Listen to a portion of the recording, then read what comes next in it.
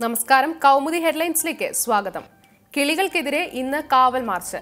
കീഴാറ്റൂരിൽ വയൽക്കിളി സമരത്തിനെതിരെ സിപിഎമ്മിന്റെ നാടുകാവൽ മാർച്ച് ഇന്ന് നടക്കാനിരിക്കെ മേഖലയിൽ കനത്ത പോലീസ് ജാഗ്രത. കീഴാറ്റൂരിലെ പ്രശ്നത്തിൽ പുറത്തുനിന്നുള്ളവർ ഇടപെട്ട് സംഘർഷമുണ്ടാക്കുന്നുവെന്ന് ആരോപിച്ച് നാടുകാവൽ സമരം സംഘടിപ്പിക്കുന്നത് സിപിഎം തളിപ്പറമ്പ് ഏരിയ കമ്മിറ്റി. അതേസമയം വയൽക്കിളികളുടെ നേതൃത്വത്തിൽ നാളെ നടക്കാനിരിക്കുന്ന മാർച്ചിന് അനുമതി നൽകാതെ പോലീസ്.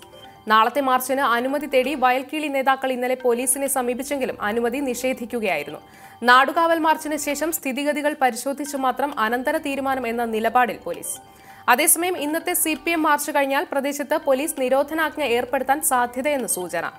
സംഘർഷ സാധ്യത നിലനിൽക്കുന്ന മേഖലയിൽ സിപിഎം മാർച്ചിന്റെ ഉദ്ഘാടനം വൈകുന്നേരം 4-ന് MV ഗോവിന്ദൻ നിർവഹിക്കും. വയലിൽ കൊടി നാട്ടിയ ശേഷം തളിപ്പറമ്പിലേക്ക് നടത്തുന്ന മാർച്ചിൽ 3000-ലധികം പ്രവർത്തകർ പങ്കെടുക്കുമെന്ന് സിപിഎം. അതിനിടെ ബൈപ്പാസ് വിഷയത്തിൽ സിപിഎം സംസ്ഥാന നേതൃത്വം നിലപാട് മയപ്പെടുത്തിയത് പ്രശ്നപരിഹാര സാധ്യതയ്ക്ക് വഴി തുറന്നേക്കും. നിലവിലെ റോഡ് വീതി കൂട്ടിയും മേൽപ്പാലം നിർമ്മിച്ചും ദേശീയപാത വികസിപ്പിക്കുന്നതിൽ എതിർപ്പില്ലെന്ന് കോടിയേരി. ചോർച്ചയിൽ തീരുമാനമാകാതെ. ഹയർ സെക്കൻഡറി ഫിസിക്സ് പരീക്ഷാ പേപ്പർ ചോർന്ന സംഭവത്തിൽ അന്വേഷണം വ്യാപിപ്പിച്ച് പോലീസ്. വിഷയത്തിൽ ക്രൈംബ്രാഞ്ചിന്റെ സഹായം കൂടി തേടാൻ സൈബർ സെൽ സംഘത്തിന്റെ തീരുമാനം. നിലവിൽ പോലീസ് അന്വേഷിക്കുന്നത് പരീക്ഷയ്ക്ക് മുൻപ് തന്നെ വിദ്യാർത്ഥികൾക്ക് ചോദ്യങ്ങൾ ലഭിച്ചിരുന്നോ എന്ന കാര്യം. ഇക്കാര്യത്തിൽ ഇന്ന് വ്യക്തത വരുമെന്ന് റിപ്പോർട്ട്.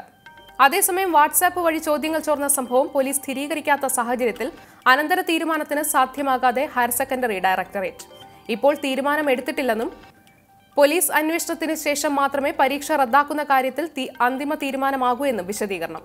പരീക്ഷ റദ്ദാക്കിയതായി സാമൂഹ്യ മാധ്യമങ്ങളിൽ വരുന്ന പ്രചരണത്തിനെതിരെ HS ഡയറക്ടറുടെ പരാതി സൈബർ സെല്ലിന്.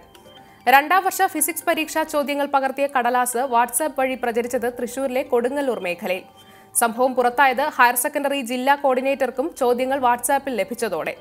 ചോദ്യം ചോർന്നതായി സ്ഥിരീകരിച്ചിട്ടില്ല എന്നും വീഴ്ച വെളിപ്പെട്ടാൽ കർശന നടപടി ഉണ്ടാകുമെന്നും വിദ്യാഭ്യാസ മന്ത്രി C രവീന്ദ്രനാഥ്. ഭൂമി ഇടപാട് ഒത്തുതീർപ്പിലേക്ക്. സീറോ മലബാർ സഭ ഭൂമി ഇടപാട് വിവാദം ഒത്തുതീർപ്പിലേക്ക്. ഭൂമി ഇടപാടിൽ ഒത്തുതീർപ്പ് വ്യവസ്ഥകൾ ചർച്ച ചെയ്യാൻ എറണാകുളം അങ്കമാലി അതിരൂപതയുടെ അടിയന്തര വൈദിക സമിതി യോഗം ഇന്ന് കൊച്ചിയിൽ. വിവാദ ഭൂമി ഇടപാടിന് ശേഷം ആദ്യമായി വൈദിക സമിതി യോഗത്തിൽ കർദിനാൾ മാർ ജോർജ് ആലഞ്ചേരി പങ്കെടുക്കും. ഇടപാടിൽ വീഴ്ച പറ്റിയെന്ന് കർദിനാൾ സമ്മതിച്ചതോടെ ആലഞ്ചേരി സ്ഥാനം ഒഴിയണമെന്ന നിലപാടിൽ ഉറച്ച് ഒരു വിഭാഗം. ഇന്ന് ചേരുന്ന വൈദിക സമിതിയും തിങ്കളാഴ്ച ചേരുന്ന വൈദികരുടെ സമ്മേളനവും ഒത്തുതീർപ്പ് നിർദ്ദേശങ്ങൾ ചർച്ച ചെയ്യും. ഒത്തുതീർപ്പിന് മുന്നോടിയായി മാർ ജോർജ് ആലഞ്ചേരിയുമായും സഹായമെത്രാന്മാരുമായും വൈദിക സമിതി പ്രതിനിധികളുമായും സൂസൈപ്പാക്യവും ക്ലിമ്മിസ് കത്തോലിക്ക ബാവയും സംസാരിച്ചു. തെറ്റിദ്ധാരണകൾ നീങ്ങിയതായും പ്രശ്നപരിഹാരത്തിന് പ്രായോഗിക നിർദ്ദേശങ്ങൾ ഉയർന്നതായും ഡോക്ടർ M സൂസൈപ്പാക്യം. ഭൂമി ഇടപാടിൽ പ്രശ്നപരിഹാരത്തിന് വഴിയൊരുങ്ങുന്നത് KCBC അധ്യക്ഷൻ M സൂസൈപ്പാക്യവും മലങ്കര കത്തോലിക്ക സഭ മേജർ ആർച്ച് ബിഷപ്പ് കർദിനാൾ മാർ ക്ലിമ്മിസ് കത്തോലിക്ക ബാവയും നടത്തിയ ഒത്തുതീർപ്പ് ചർച്ചകളിലൂടെ. വിവാദത്തിൽ അനുരഞ്ജന ചർച്ചകൾക്ക് വഴിയൊരുങ്ങിയത് ഭൂമി ഇടപാടിൽ കിട്ടാനുണ്ടായിരുന്ന തുക ബാങ്കിലെത്തുകയും ഈടായി ലഭിച്ച സ്ഥലങ്ങൾ വിപണി വിലയ്ക്ക് വാങ്ങാൻ ചിലർ സന്നദ്ധത അറിയിക്കുകയും ചെയ്തതിന് പിന്നാലെ. ലാലുവിന് ഇന്ന് ശിക്ഷാവിധി. കാലിത്തീറ്റ കുംഭകോണത്തിലെ 4ാമത്തെ കേസിൽ ലാലു പ്രസാദ് യാദവിന്റെ ശിക്ഷാവിധി ഇന്ന്. RJD അധ്യക്ഷൻ 4ാമത്തെ കേസിലും കുറ്റക്കാരനെന്ന് റാഞ്ചി പ്രത്യേക CBI കോടതി കണ്ടെത്തിയിരുന്നു.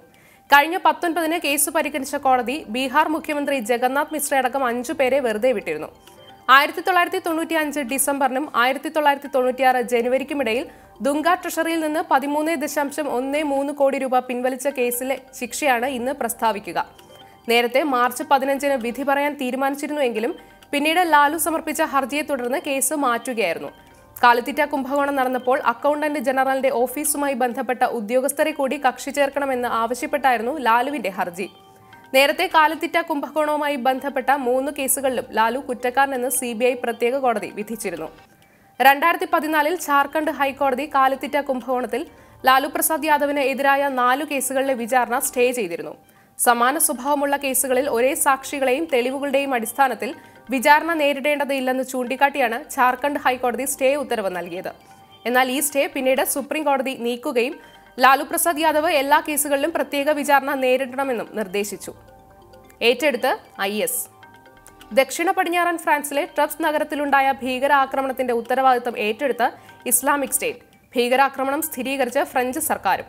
ഇന്നലെ രാവിലെയോടെ തോക്കുധാരിയായ അക്രമി ഫ്രാൻസിലെ സൂപ്പർ മാർക്കറ്റിൽ നടത്തിയ വെടിവയ്പിൽ കൊല്ലപ്പെട്ടത് 3 പേർ. വെടിവയ്പിന് അരമണിക്കൂർ മുൻപ് സമീപ നഗരമായ കാർക്കസനിൽ ഉണ്ടായ ആക്രമണത്തിൽ 4 പോലീസുകാർക്കും പരിക്കേറ്റിരുന്നു.